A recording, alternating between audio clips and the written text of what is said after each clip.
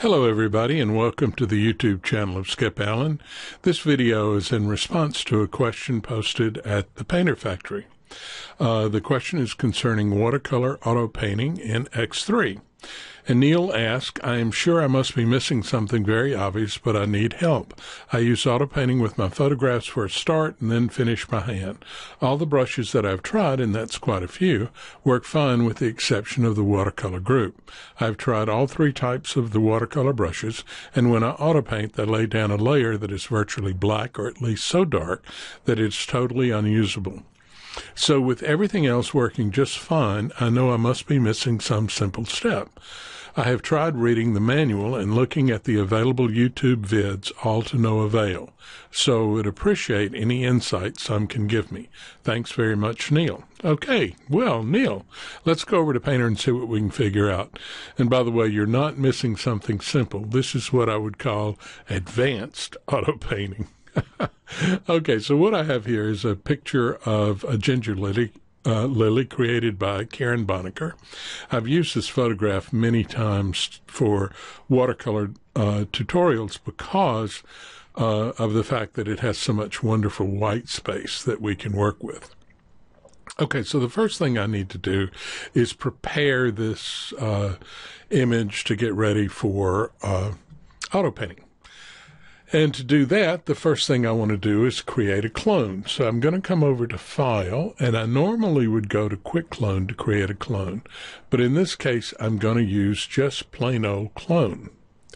Once my clone image pops up, I can close my original, and now I have my clone showing. Now, the reason I did this way is because I wanted this image to be in my clone.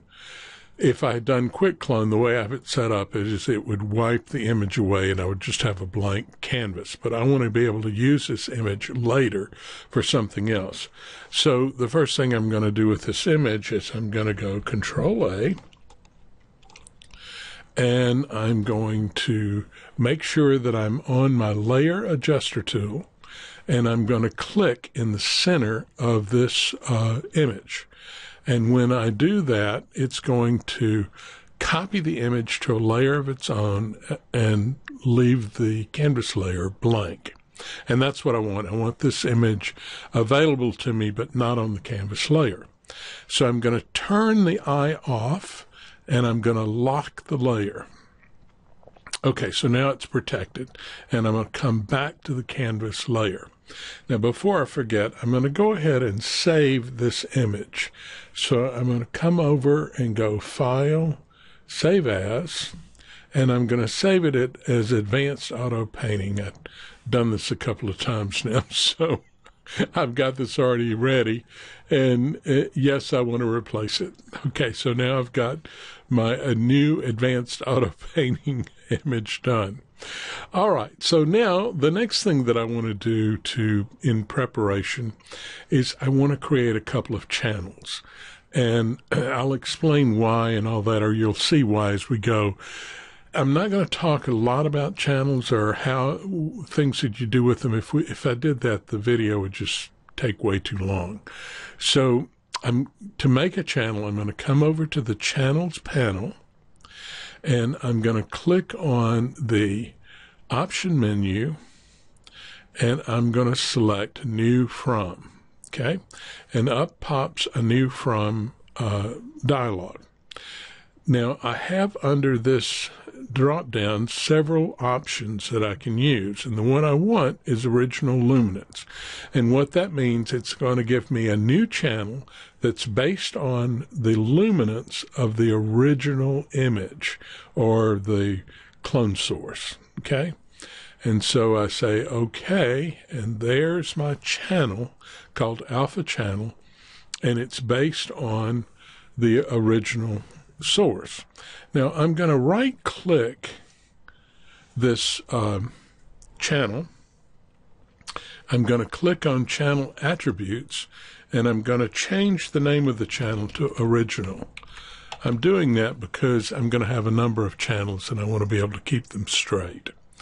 Now, if I turn off the visibility eye on the RGB channel, then you'll see that it's a grayscale image of the original source. Now, I want a more contrasty version of this, or a higher contrast version of this. So I right-click again on the original channel, and I click on Duplicate. And the Duplicate Channel window opens up, and I want to select, out of the possibilities, I want to select New, and it will make a new channel based on that original. Now again, I'm going to turn off the visibility eye of the original and the RGB channel, and that shows alpha 2.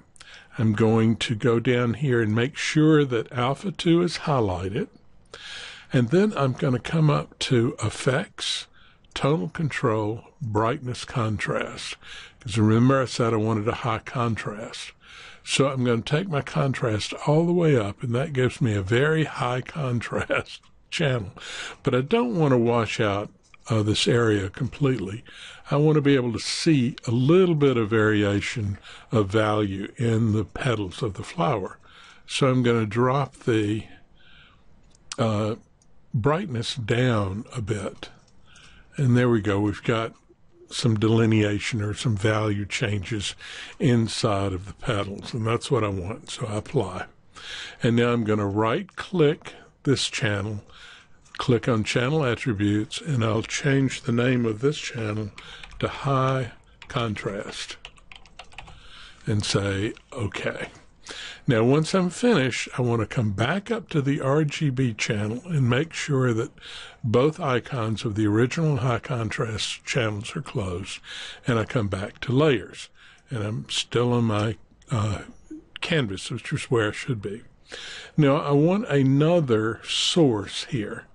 I don't want to use just the source that I have, so I'm going to, in the Clone Source panel, we have this Show Source Image, and that will bring up an image that is, it'll bring up the Ginger Lily source, and I can make changes to it and then save it as a new source image, clone source, inside of the Clone Source panel. So let's do that. We click on Show Source Image, and up pops the image. I'm going to go over to Underpainting, which, oh shoot, I pulled it out. Underpainting, which is normally found under Window, Auto Painting, Underpainting. But I use it so much that I just keep it over here. And I'm going to do something very simple. I'm going to go to the Photo Enhance. I'm going to drop down the menu and come down to Saturate. And then I'm going to apply to underpainting. And that saturated the image and gives me a little bit more color. Now at this point, I'm not going to use the underpainting panel anymore, I don't think. So I was going to delete it, but I can just move it back over here by just dragging it right over and putting it where it's supposed to be, and there we go. Okay. So now all I need to do is close this source image, and when I close the image, up pops this Clone Source Image dialog box, and I have three options. I can create a new clone source, I can update a current clone source, or I can discard this clone source. And as I said, I wanted to make a new one, so I have my Create New Clone Source button highlighted, and I say OK. Ta-da! And now I have a new clone source. And I can come up to the Option button of the Clone Source panel and click on Rename Source, and I can rename it Saturated. So it's the Ginger Lily source saturated. Now I could have also right-clicked on the image and click on Rename Resource as well. Okay, so now I think I have everything done to start my cloning process. Now, what Neil had said and others had said that the watercolor paint builds to black or builds very dark to make it almost unusable. And that's true, especially if you're doing watercolor. But there's no reason why, let's go up to the brushes. There's no reason why you can't change the way that works some. For instance, if I were working with this dry-on-dry paper, which is a real watercolor brush, the opacity of it is 60%. And if I do an auto painting of it, I'm going to get something that's quite black. So if I reduce the opacity, then I would get something that's a lot lighter. So that's the first thing that we can use to help us with our auto painting with watercolor. The other thing is to use a channel. Now, I can also go into the watercolor brushes and change things in the real watercolor panel, like the settling rate, different things that would lessen the ability of the brush to go all the way to black. But that gets pretty complex. So I want to keep this simple and just work with the opacity slider and and how channels will help us. Okay, so that being said, I'm going to pick well, first let's go to auto painting. And we want to click on Smart Stroke and Smart Settings. You don't really have to do this. You can create different strokes and use these sliders. This is just simple for me right now to use Smart Stroke and Smart Settings. Then I'm going to go to my real watercolors, and I'm going to pick a brush called Real Wet Damp Texture. And it's at 100% opacity, but this brush lightens considerably. See, the settling rate is only 35% and the weight's only 25%, so it's going to get much, much lighter. The next thing I'm going to do is I'm going to go Select, Load Selection, and I'm going to load my high contrast selection. Now, you can see that we have marching ants here. Remember, the channel is, I don't know if I said this earlier, but a channel is nothing more than a storage device for selections. So that grayscale that we looked at earlier was really a selection. And it's a selection of pixels that each have been assigned a value between 0 and 356. So inside of this, these marching ants, there's some pixels that have been selected, but they also go outside here. In other words, because it's grayscale, all of the pixels are somehow or another being affected. Now, I want to work mainly in the background. So if I want to work mainly in the background, I want to invert this channel. I'm going to go up to Select, Invert Selection, and now what you see is the marching ants are around the outside edge. That's telling me that the most important part is from the outside edge into this line. Now, there'll be some stuff in the center, but not as much. Most of it's going to be out here on this line. Okay, I've got my ginger lily source selected. I want to make sure my brush is on Clone Color. I've got my Smart Stroke, Smart Settings set up. I've decided on the brush, and I'm not changing the opacity of this brush. And I click Paint. And there we go. We start getting an auto painting. Now, as you see, like I said, the most important part of this is the area outside of that, or, between the marching ants on the outside edge and the marching ants on the inside. And I hardly get much in that white area. And because this brush diffuses to a much lighter color, I'm not going to get that really strong black. Now, you want to wait till it finishes diffusing before you do anything else. And as long as those marching ants are blinking, like you see, then the brush is still diffusing. When it finally stops blinking, the brush will not be diffusing anymore. And I kind of like the way this brush works. It gives you some nice sort of textures. It has a kind of a watercolor look to it. Excuse me, I was taking a sip of coffee. Okay, so the diffusion is finished now because the marching ants are not blinking anymore. Okay, Remember I said this was a path-based selection, and I mean a pixel-based selection. I want to change it to a path-based. Path-based means that it would change it to really pretty much black and white.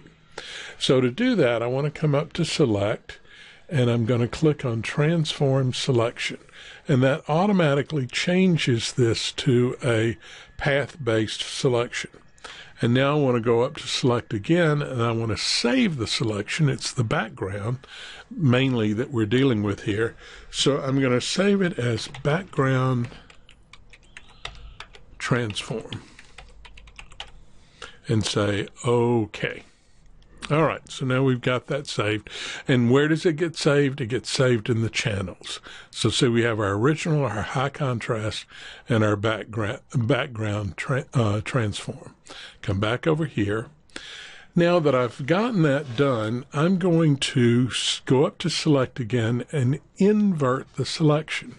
So now what I've got selected is pretty much just the stuff inside of here. And notice how this paint had gone over the edge. I don't want that to be there. I want to have a nice crisp edge here. So by changing this to a path-based selection and inverting it so that I'm in the opposite area that I originally painted in, I can, if I'm on a Mac, hit Delete, or if I'm on a PC, hit Backspace. And what's going to happen is it will or it does, delete that extra stuff that's there. Now, it's much better if you're on the, let's go up to Select. We're going to go Load Selection. We're going to load Background Transform again, and we're going to select Invert Selection. Notice that it didn't really take that off. That was because I was not on the brushes or on Layer Adjuster. I was in this Selection Adjuster, and it just doesn't let it work. So now that I'm in the right place, I can hit Backspace. I'm on a PC, but so Backspace for me, or Delete for the Mac, and you'll get this, indication that it's actually working. And when it finishes, you'll see this real nice, crisp line that's going around here. Now, sometimes that can be too crisp and not very attractive. But in this situation, we're going to do several things that will make it okay. All right, so now what I'm going to do is lock that channel, and I'm going to add, by clicking on this new layer, I'm going to click it, hold it down, and select New Watercolor Layer. Now, I know you can't see that, but right below the new layer is New Watercolor Layer. So now I have a new watercolor layer to work on. And I'm interested in working on the inside at this point. So the next thing I'm going to do is I'm going to go back up to Select, and I'm going to go Load Selection, and this time I'm going to load, again, the high contrast and say OK. Now this time we worked on the background before, so now I'm more interested in what happens in the center part. It will spill over some into the background, but most of it's going to happen in the center part. I'm going to go to a different brush, and I think we're going to go to Light Fringe goes really light too, so does Light Bristle.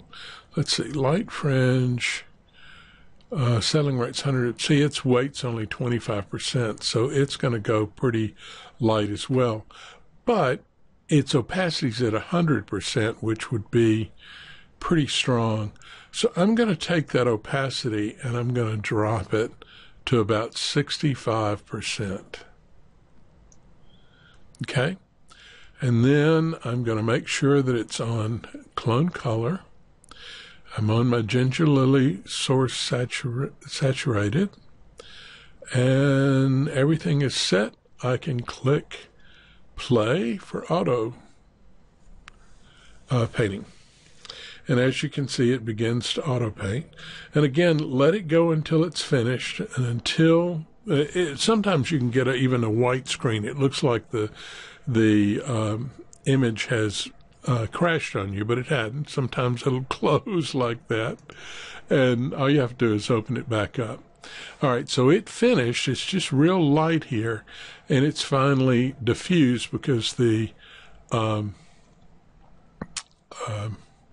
marching ants are not blinking anymore. And this is real pale, but that's okay. I think this is exactly what I want. So now what I'm going to do is I'm going to come up to select. I'm going to load selection, and I'm going to load background transform again. Now this time I want to delete anything that might be out here that got painted. And I'm on, a layer. I'm not on that layer that has all the background painting on it. We can't even see hardly what we've painted in the center. So I don't need to invert this at all. I just need to hit backspace for a PC or delete for a Mac. And I got to find my backspace key. And I'll click on backspace.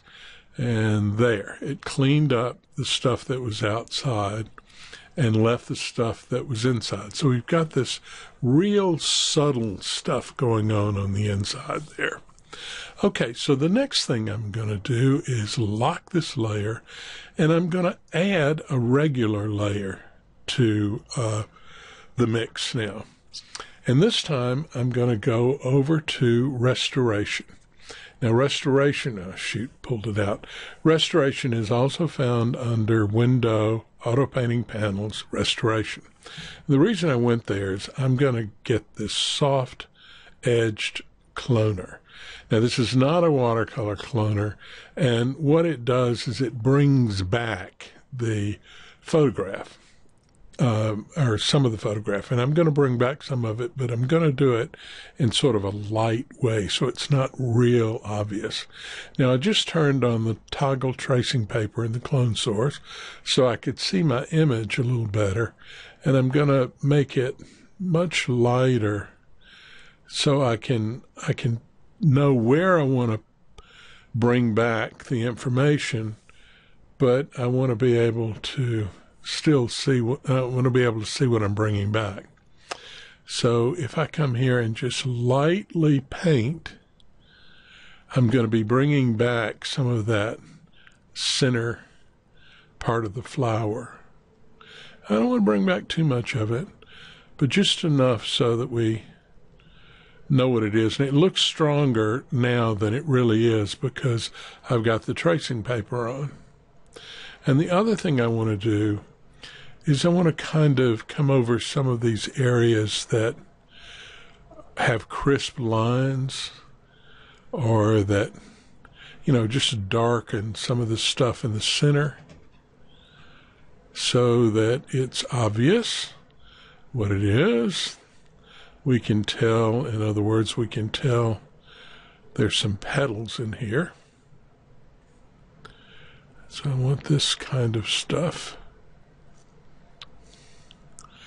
I don't want to do all of it, but just where there's, some sharp lines. You don't want to make it, you want to do this real subtle, like.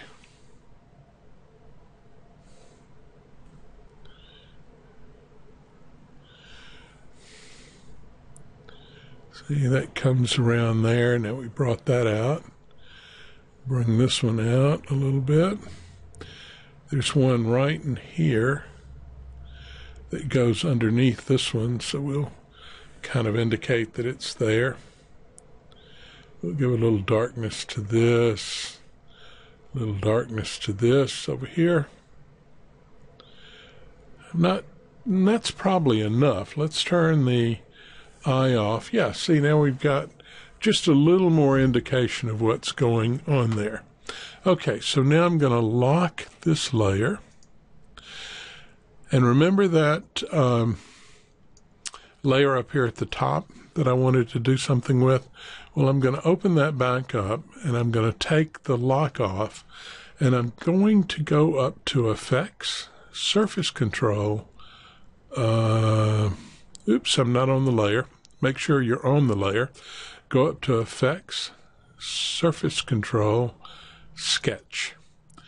Now, we've got some sliders here, and I'm going to move this around till I see something that could be indicated by the drawing, that this little stamen here, I want to show that. So I'm going to take my low threshold down some, and that will allow me to get more line here.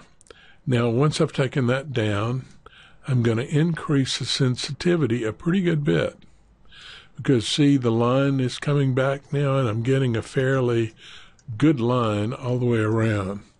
But I don't want all of this texture in here, this spottiness.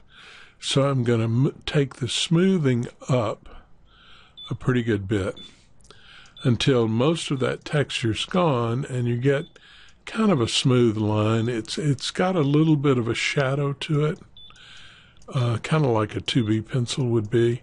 But you see, I've got a bit of a sketch there, and I think that looks pretty good. So what I'm going to do is say, okay. And there, I've got this kind of like a sketch going. Now, it's set up on default, and default is not transparent. So I want to change the composite method to either gel or multiply. If you're planning on going into Photoshop to do anything, change it to multiply, because it won't get lost there. But if you're staying in Painter like I am, just change it to gel.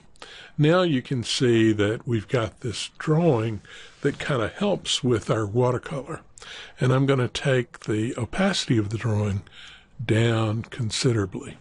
Now, I would have probably done a lot of this by hand myself.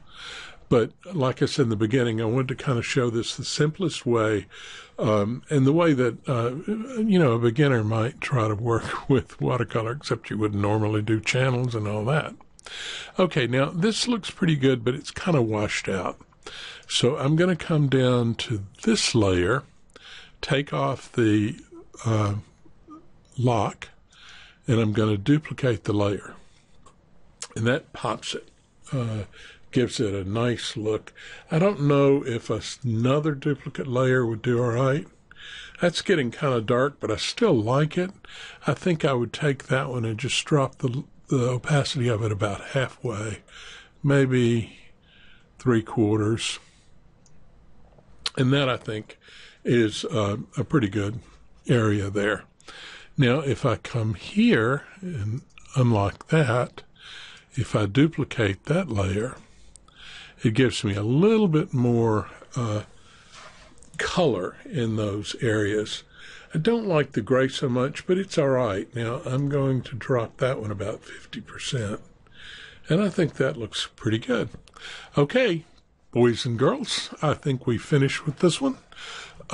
This gives you an idea of how you can auto paint, and I really didn't do any real painting on it except to bring back some of that center stuff. But this shows you how you can auto paint with watercolors, but utilizing your opacity slider, and if you create a couple of channels, it'll make your life much, much simpler. All right, hope you enjoyed the video. Talk to you later. Bye-bye.